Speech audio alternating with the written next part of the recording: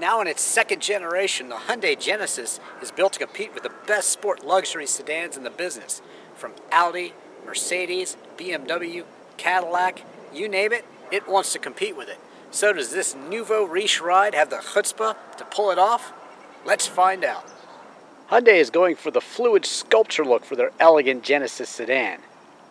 While the Genesis certainly channels current Audis up front and it looks quite ritzy, you still can't quite figure out what it is if you don't know what you're looking at. And I think that's perfect for the Genesis. It doesn't have the Mercedes Star or the BMW kidney grille, but you still get the sense that it's pricey, luxurious, and quick. That's really all you need to know from looking at it, and I think the Genesis pulls it off well. Similarly, the interior looks polished and posh as well. On the all-power leather seats, I really like the piping. To me, it conjures up images of Jaguars, Rolls-Royces, and high-end BMWs. Very nice and very luxurious. You can even adjust the lower and upper bolsters as well. There's also 2 memory settings on the door. Note the chrome and wood accents. Very nice. Also on the door you have controls for your power window, door locks, and mirrors. Plus a nice place to store your phone here, and a bit more storage on the bottom. The center features a very large armrest / of course, storage. You get a tray up top, which you can remove, and then deeper storage here. Notice the light. It's a nice touch. Moving forward, you get a little tray for storage right here. And then right here is one way to interface with the infotainment screen. You got a knob here, you can turn it, of course. You can also scroll it up, scroll it down, or left and right as well. And also you have quick adjust buttons: home, phone, back, menu, map or voice, and also navigation. They'll get you to where you want to go quickly. Here you have controls for your heated or cooled seats. On either side, you can also turn on and off your parking sensors, or quickly pull up Blue Link. Now Blue Link lets you send stuff from Google straight to your car. That's awesome. You also get vehicle diagnostics and apps as well. Heading back out to the home screen, and you can see that this is where you control your satellite phone, also your navigation, AM, FM radio, and Sirius as well, plus your media. Now check it out. It's actually a touch screen too, so you can use it either way, either by touch or by control here. I like that option. Excellent. The transmission is actually an 8-speed automatic. It does have a sport shift it yourself mode, or if you prefer, you can use the paddle shifters on the steering wheel. It also has a drive mode selector.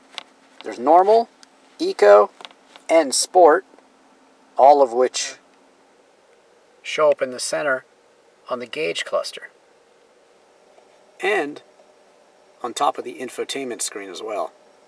Up front on the console, you can go ahead and charge 2 phones. That's nice. Also, plug in a USB or your smarter iPhone. Plus, you get a bit of storage too. Moving up to the dash, this is another way to control your radio and audio settings. You get an analog clock, and this is where you can control your dual zone climate control on either side. On the steering wheel, you get the cool Genesis emblem. You also get controls for your radio, also channel select 2, Bluetooth, and on the right your cruise control and menu screens, which you scroll through here, and also here. There's also press to select. Works very well. So you can go ahead and scroll through your menus here, and then also use this roller to go ahead and scroll through. Very nice. The illuminated gauges really look great. Nice big speedometer, fuel gauge, and of course, this is a sports sedan. Very nice tachometer too. Of course, you get push button start with smart key entry. To the left of the steering wheel, you can control your lights, pop open the fuel filler, also lane keep assist. You also can go ahead and put down and up the rear shade, open the trunk, turn on and off your blind spot warning, and cancel the traction control, which I never recommend. Just below that is the parking brake. Now the icing on the cake for the interior is this panoramic sunroof, which really stretches the whole length of the roof. Very nice. You can enjoy it front or back. The interior gives you a really nice combination of wood, leather, and chrome, and I think it's on par with cars costing twice as much. And not just in tech and luxury, but also I think in the looks department too. Out back you get your own vents and seating for 3 across. You also get a very large armrest which folds down, and then 2 cup holders. Now of course you get a power trunk. Now that's luxury. And of course just tap that button and it shuts right on up for you. Very nice. Powering the Genesis is a 3.8-liter dual overhead cam V6 GDI engine, which produces 311 horsepower and 293 pound-feet of torque. It's mated to an 8-speed automatic transmission with Shiftronic and paddle shifters, which gets it to 60 miles an hour in 7.2 seconds. The quarter mile takes 15.4 seconds at 96 miles an hour.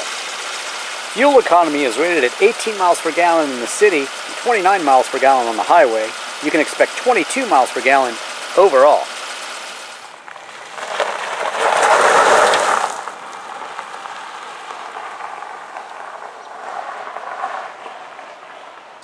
The Genesis sedan's pricing is all about what engine you choose. Basically, the V6, which I'm testing, starts out at $38,000. You can spend closer to $50,000 if you want a V8. The $4,000 signature package includes power tilt and slide panoramic sunroof, integrated memory system, ventilated front seats, tilt telescoping steering wheel, HID headlights, blind spot detector with rear cross traffic alert, and parking guidelines, plus power rear and side sunshades. The $3,500 tech package includes ultra leather seats, 7-inch TFT LCD cluster display, power drive seat cushion extender and side bolster, lane departure warning and lane keep assist, smart cruise control with stop-start capability, haptic steering wheel, and pre-safety seatbelt. The $3,500 ultimate package includes genuine matte finish wood and aluminum trim, heads-up display, power trunk lid, premium navigation with 9.2-inch high-definition display, Lexicon 17-speaker discrete logic audio system, and dual-mode vent control with CO2 sensor. With all that, you're out the dealer door with destination at $49,950. Now you can get all-wheel drive for about $2,500 more, so that really makes the Hyundai Genesis a bargain, especially when you consider this. It actually takes regular unleaded, and that'll save you a lot of money over the lifetime of the car. Now of course with the Hyundai you also get excellent warranties. You get a 5-year 60,000 mile vehicle warranty. You also get a 7-year 100,000 mile powertrain warranty. You'll get 5 years and unlimited miles of roadside assistance, plus you get a 7-year anti-perforation, that means rust basically, warranty. So they do stand behind their vehicles, and certainly no car company is into the business of not making money. So they've tested these cars, they are reliable, and they back it up with a great warranty. So that really adds value too. Now in terms of safety, the Genesis is of course top-notch. It competes with the best of the business, the German luxury cars, you name it. If it's a bell and whistle to make this car safer, in terms of technology, it's got it. It's actually amazing. And most cars, if you drift out of your lane, well, they're going to beep at you. This one, actually, okay, I'm drifting out of my lane here a little bit, and what it does is actually vibrates the steering wheel. That's haptic feedback. It's just like driving off the right side of the road. On many highways today, they have these indentations in the concrete, and so the whole car vibrates. Well, the steering wheel vibrates, and that tells you that, hey, something's up. So haptic feedback is really awesome. Now, Cadillac's take on that is to vibrate the whole seat, but I think Hyundai's is a bit more simple. Just vibrate the steering wheel, and definitely you'll know something's up. Great safety feature. Now the Genesis is a rear-wheel drive car. Like I said, all-wheel drive is available, but the standard layout of the Genesis, whether you have it in V6 or V8 forms, is rear-wheel drive. Now what's that mean exactly? Most cars are front-wheel drive for safety purposes, but sports sedans, especially those from Europe, like BMW, Audi, and Mercedes, well, they're all rear-wheel drive. So what Hyundai's doing here with this Genesis is building a car to compete with them. And to compete with them, you have to have that standard layout of front engine, rear-wheel drive. Now, what that does is it makes the car a bit more sporting. That means when you stab the accelerator, the back end can slide around, and that is, in the purest sense of a sports car enthusiast, the way it should be done. Tail out to get around the corner quicker. Now, rear-wheel drive is preferred because that's the way sports sedans are traditionally laid out. Purists like to go around a turn and control steering by the throttle. Now, what does that mean? If you mash the throttle when you're in a turn, that'll bring the back end around and glide you through the turn. That's how they do it on the racetrack. That's how it's traditionally done. So that's how you want to do it in your sports sedan. That's why BMWs, Audis, and Mercedes, and Infinitis are all set up that way. High-end luxury car, well, rear-wheel drive, front engine. And in many cases, a big engine, but the V6 here is actually very capable. So that's the way it's done traditionally, and Hyundai knows this, and they want to compete with the big boys, so they've got to have a car that certainly conforms to that, and the Genesis does. But how exactly does it handle? Well, it's certainly not as competent as an M sedan, but I don't think that's the point here with the Hyundai. Is it competent? Absolutely. It definitely can take a turn very well. It holds on well. There's a bit more body roll than you'd expect in a high-end luxury car, but again, that's not what the Hyundai Genesis is set up for. It's set up for good speed and nice, predictable handling, but at the same time, it's not set up for the track. That's not to say it's a slouch. It has gas shocks and independent suspension all the way around, so it is a serious sports sedan, but it doesn't have the refinement of its German competition, but it also doesn't have the extremely high price tag either. Big city, and of course, rush hour traffic. But no problem, because inside the Genesis, first off, you always know when someone's in your blind spot, and you've got heated and cooled seats to keep you comfortable, excellent dual climate control. So really, being stuck in traffic is not all that bad. And with the smart cruise control on, well, it'll slow you down when the car in front of you slows you down, and it'll speed up when that car speeds up. Just set it and forget it. Very nice. Sure, the road might be stressful, but you'll be nice and relaxed inside of the Genesis. There's a car in my blind spot there, and it lights up right there. Now, if I were to drift out of my lane, well, then it flashes that left lane right there. So it's really, really got you covered in terms of safety, and you're just looking straight forward at the heads-up display, so you always know what's happening. Excellent. The rear view camera with directional guides is definitely a welcome feature. You also have parking sensors too.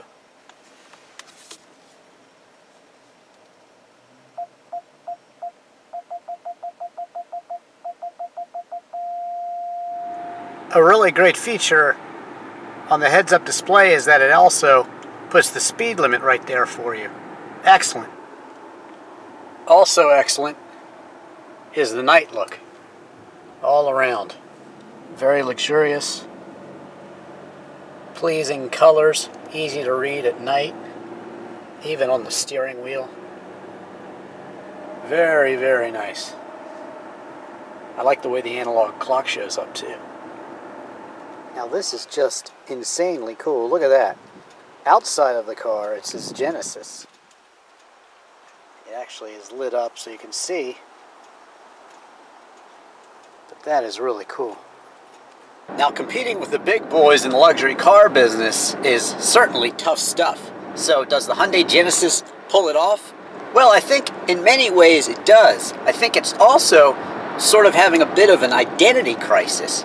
You know, it's hard to be a great sports sedan, and it's hard to be a very plush and comfortable sedan. So I think manufacturers sometimes struggle with the two. I think the perfect example of a comfortable luxury sedan, and I think one that the Hyundai Equus went after, is actually the Lexus LS. I think Hyundai, when they built the Equus, they had a Lexus LS in their laboratory, and they basically just pulled it apart and they said, all right, this is what they did, this is what they did, and it's a really good copy of that car, actually.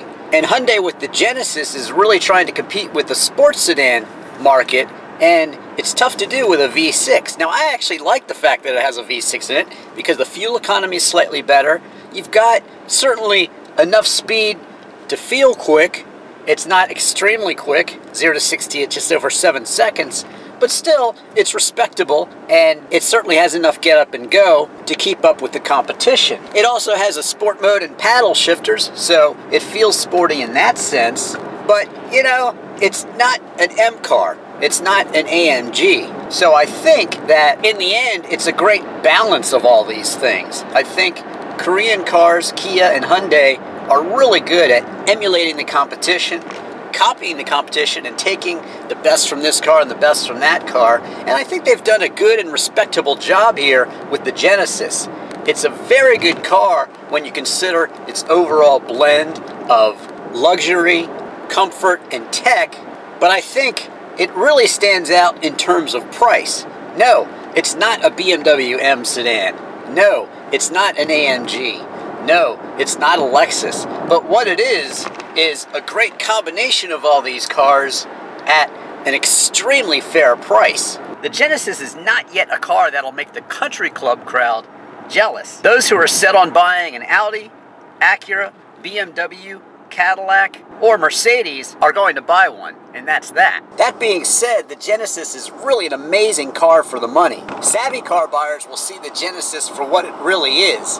An excellent bargain for an excellent car. I think that perhaps Lexus and Infiniti buyers might want to take a closer look at the Hyundai Genesis. It's a great choice for not only wealthy people with integrity, but also wealthy people with a conscience. The Genesis is not boastful or over the top. It has a clean shape that does not offend, sure, but you won't be suffering inside. You'll have every luxury afforded to car buyers who have spent tens of thousands of dollars more, and that's the whole point. After all, Hyundai and the Hyundai Genesis is now what Lexus and Infiniti were in the late 80s. A true luxury car bargain. I'm Drivin' Katz.